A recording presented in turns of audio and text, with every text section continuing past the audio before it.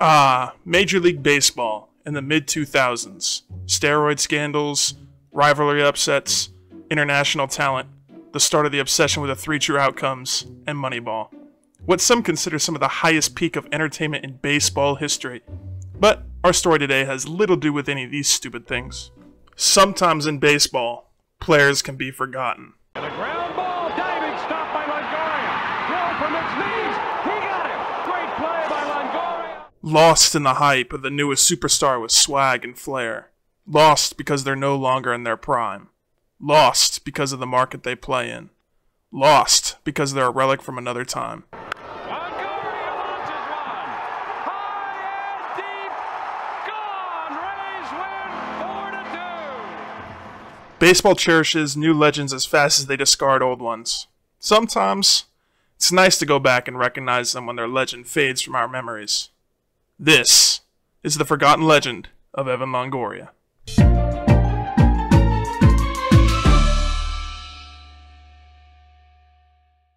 I think to understand Longoria's legend and why it's forgotten, we have to know what that legend is.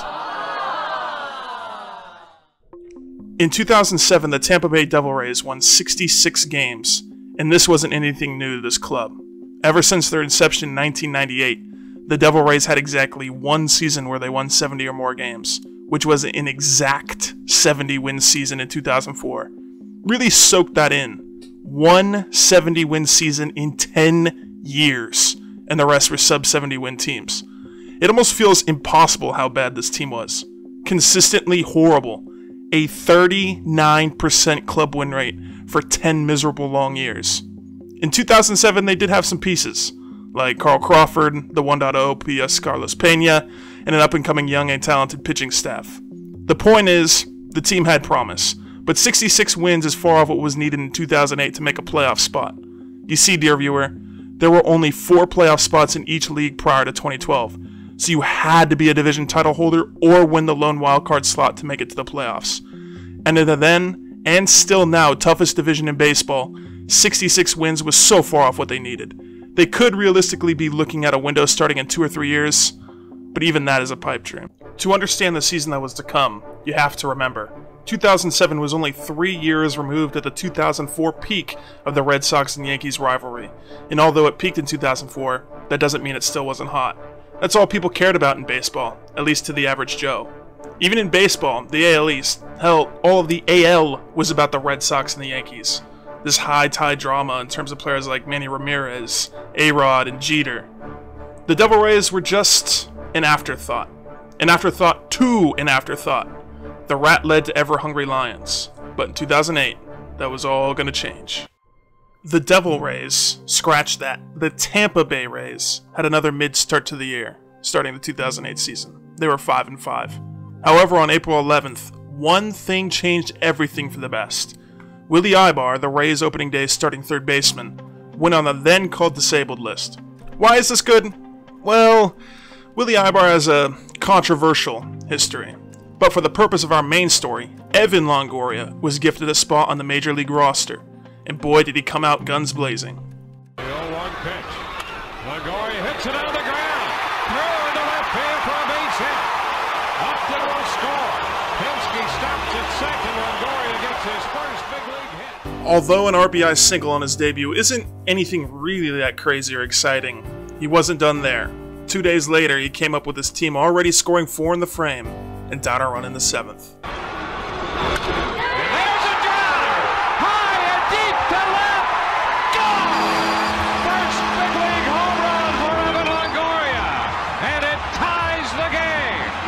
It's a 7-7 ball game. The excitement and promise he brought to a team that needed a new franchise face led the freshly rebranded Rays and Longoria to signing a 9-year, $45 million deal, which would end up being one of the greatest dollar-per-war spent contracts in modern MLB history. After the contract, there was nothing left but to play baseball. And oh, that's what Evan did. He was more than ready and equipped to lead one of the biggest worst-to-first seasons in MLB history and usurp the Red Sox and Yankees. On May 8th, he hit his first walk-off home run. Back into deep left center field. Let's get some carry. Gone! Rays win it! Rays win it on a 1-1. On the 24th of May, he hit his first multi-homer game. On the 25th, the very next day, he hit his second career walk-off. He swings and drives it into right center field. That ball's going to be in there for extra bases. Pena hitting third. Goldie's going to wave him around. There will be no throw, and the Rays win. Rays win it on a double by Evan Longoria. In June, he had a staggering 1.024 OPS, leading him to become AL Rookie of the Month and win AL Player of the Week at the end of June. He didn't stop there. He took Hall of Famer Roy Halladay in the middle of his Blue Jays prime deep for his first career grand slam.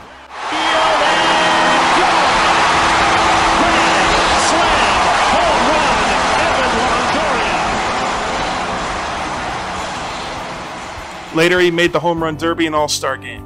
And although his Home Run Derby performance wasn't that good, for the All-Star Game he led baseball in votes. Well, on a technicality. He was a fan vote, and fan votes often got more votes than the regular starting lineup votes.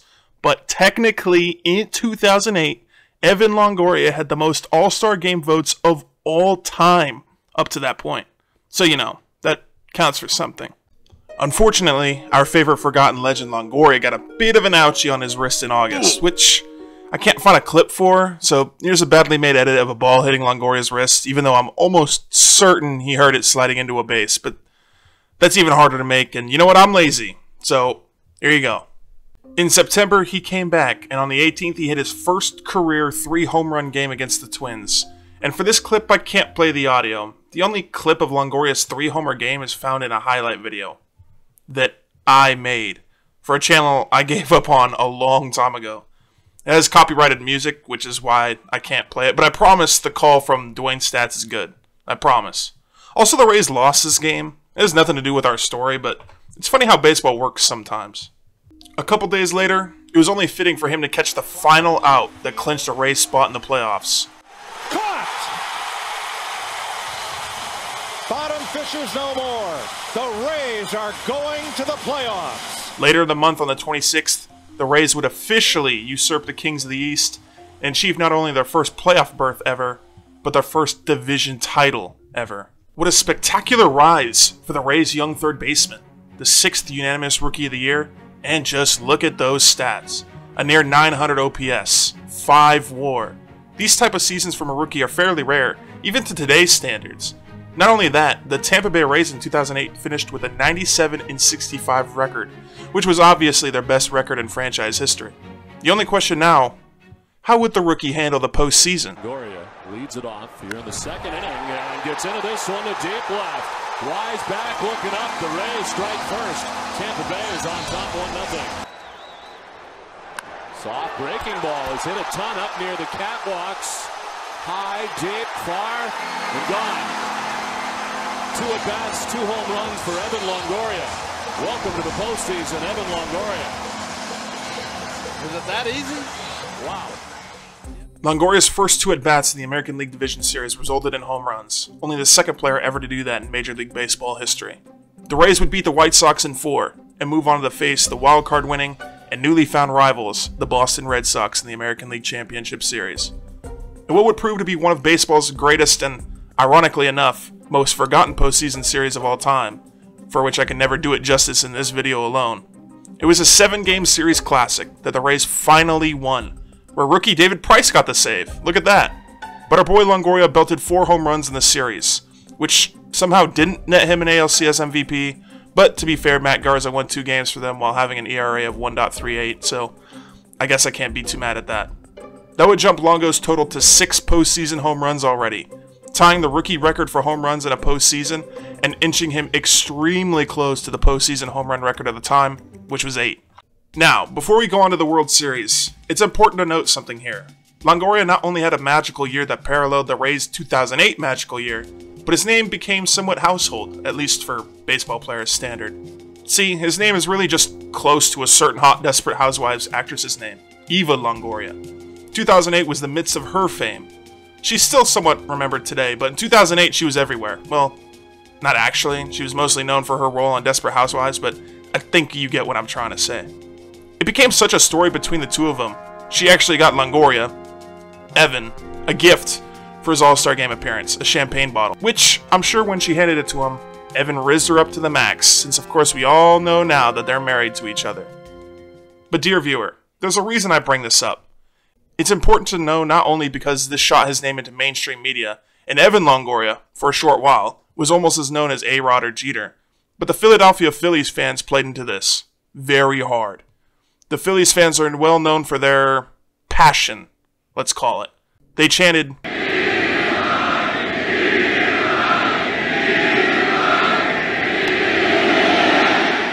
at our young hero throughout games 3, 4, and 5 in Philadelphia. But during the 2008 World Series, the first ever for a failing franchise, the first ever for a rising superstar, Evan Longoria, who had hit 6 home runs against the White and Red Sox with over a 1.0 OPS in those 2 series, went 1 for 20 with a single and 9 strikeouts. The Phillies won in 5, and it was an abrupt end to a magical Rays season. They had just pulled off the second biggest win differential in Major League Baseball history, only a few games short of the Diamondbacks' famous worst to first from 1998 to 1999. They accomplished everything and more they wanted to in 2008, and they set up the perfect scenario to win their first ever title. A rebrand, a new face of the franchise, and a roster full of young talent. But alas, the baseball gods giveth, and the baseball gods taketh.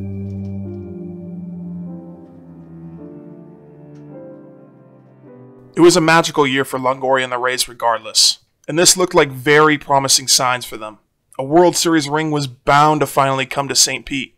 Unfortunately, 2009 didn't carry a lot of the same magic. They only won 84 games in 2009, but their team failures fell more onto the horrendous 2009 pitching staff more than Longoria or the rest of their lineup. Because for Longo, 2009 was a massive improvement. Another All-Star selection, a Gold Glove, a Silver Slugger, 113 RBIs and 33 bombs, a 7.0 WAR. A magical and improbable rookie year normally is followed by a sluggish sophomore year, but Evan turned up the gas even more. In 2009, he established himself as not only one of the top third basemen in the game, but as one of baseball's top players in general. There were talks of him becoming one of the greatest third basemen of all time. He accumulated nearly 12 WAR, 60 homers, 130 OPS plus, and an absolutely elite glove in his first 2 seasons in the big leagues. His name stayed as one of the biggest names in baseball, lending himself plenty of commercials, plenty of time in the limelight, and getting a spot on the MLB 2K10 cover, back when they used to make MLB games. I bet you're wondering, dear listener, if he's so forgotten, but played at an elite level and praised so much, when did he start to decline? I mean, he isn't dropping 7 WAR seasons anymore. And you know what? You'd be right on that assumption. But 2010 was not that year. For the 3rd year in a row, he improved, and this is arguably his best year yet. At first glance, you may look at these 2009 and 2010 stat and award comparisons and think, how is this an improvement? He had less home runs, less RBIs, only a few more hits and a few more doubles and triples. And his defense went up a little, but nothing too crazy. How is this an improvement? Well, he struck out a lot less, raised his average to nearly 300, raised his OPS plus by 10 points, grounded into half as many double plays, which, fun fact, he led baseball in 2009 and grounded into double plays, which is pretty interesting because he was actually decently fast in his early days. But to top 2010 off, sure, he got his 3rd straight All-Star Game appearance and 2nd straight Gold Glove, but Longoria posted an 8.2 WAR, which was 3rd best in baseball, barely behind Roy Halladay, who in 2010 threw a perfect game against the Marlins and a no-hitter in the playoffs against the Phillies, and Josh Hamilton, who won his MVP that year with his ridiculous slash line. He also had this pretty viral clip of him and BJ Upton go viral in 2010, which definitely added to his likability and Upton's dislikability, which is a whole nother story. Rays came back off the field after the top half of the 5th inning. Longoria took exception to BJ Upton's lack of effort in center field. And you can't blame Longoria for that. Listen, I would rather see teammates get on teammates for. As for the playoffs, the Rays made it again in 2010. They won their 2nd division title in franchise history. And in ALDS, Longoria homered and did alright, but the Rays would lose in 5 to Texas, who eventually went on to the World Series. And while 2008 and 2009 and 2010 all had their reason in Longo's legend, with the accolades, the recognition, the stats, the clutch moments, 2011 would be more special for another reason. Because for me, 2011 is the greatest year of Major League Baseball of my lifetime. You see, I spent a lot of time covering Longo's 2008 season because all four of us Ray fans hold that year dearly. It was a magical and important year for the Rays franchise and for Longoria's career. 2011 was more of the same.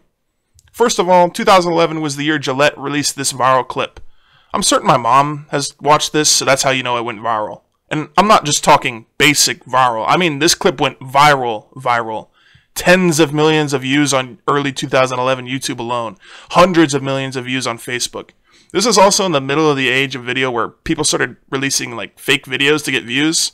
And this was a huge part of that trend. And yes, if you didn't know, this is fake. Sorry to break it to you, bud. But back to baseball. In terms of statistics, it was a very, very small step back in 2011. Despite missing nearly 30 games due to an oblique injury early in the year, Longo still accumulated 31 homers, 99 RBIs, had a career high in walks, and had a 7.2 WAR. His only true step backward was the fact his average dropped by 50 points in 2011. But outside of that, it was more of the same.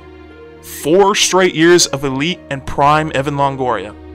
But the real story of 2011 came in September, because what is about to unfold is one of the greatest comeback stories and then eventual days of baseball of all time. And you damn well know Longoria is smack dab in the middle of that story. Because folks, it's time for the story of Game 162.